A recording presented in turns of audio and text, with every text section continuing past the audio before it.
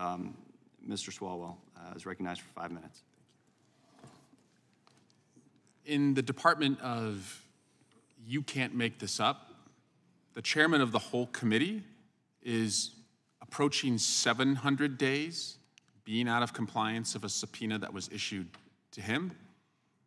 He was a witness to one of the greatest crimes that has ever occurred in America, the attack on the Capitol on January 6th. Spoke to the president at the time multiple times, was asked by a bipartisan committee investigating that crime, where hundreds of people have pleaded guilty, not were found guilty on their own, pleaded guilty. Others were found guilty. The chairman was asked to cooperate and tell the bipartisan investigators what he knew, and we're approaching 700 days in where he refuses to do that. So the fact that you are here, you are doing more than the chairman of the whole committee is willing to do. You're willing to answer questions and engage in a helpful dialogue. Would you agree, Secretary Buteau, that if the Republican majority would just prioritize for you what they needed, that would be more helpful than just sending scattershot subpoena requests?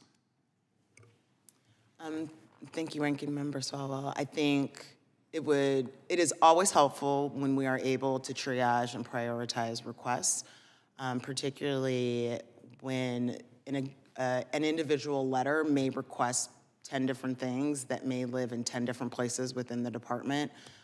They do tend to start piling up. And Secretary Gordon, would you agree? It is more helpful when you prioritize rather than hit send with a scattershot list of requests? Ranking Member Swalwell, it is always helpful to understand the priorities of the committee. It is also helpful for us to be able to share back expectation setting based on those priorities. And I know you're trying to do that. I'm just going to go out on a limb here. I think they may be trying to draw the foul. I think the approach here is to over-request, to overkill on their search for documents and put you in an impossible position where you can't comply and they're unwilling to prioritize what they want, and then they bring you here, and again, now it's the foul.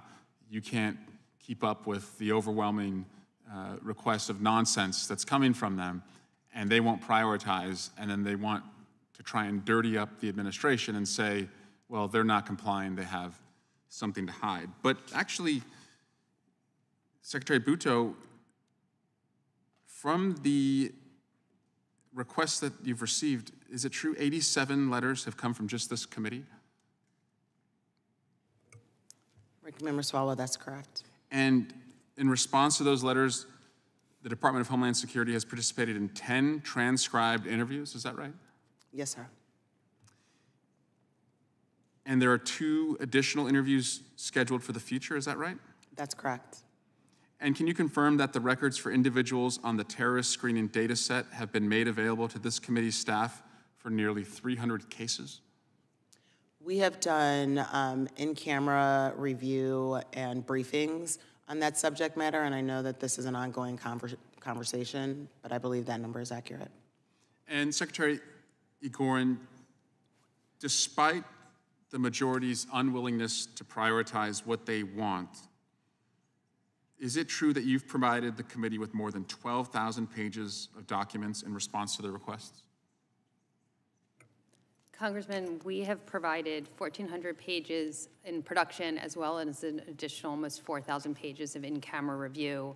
I would also like to emphasize in your terms of prioritization, the other thing is we have received inquiries from 17 different committees, both in the House and Senate. So when we talk about prioritization, it's prioritizing for this committee, but it's also understanding the larger context of oversight within the 118th Congress. Thank you. I yield back.